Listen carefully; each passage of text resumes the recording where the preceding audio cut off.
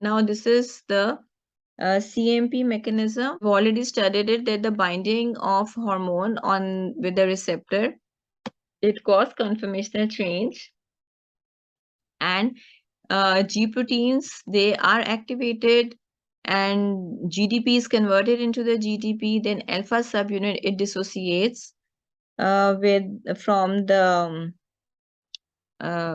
its complex, and it binds with the receptor, causing activation of the adenyl cyclase.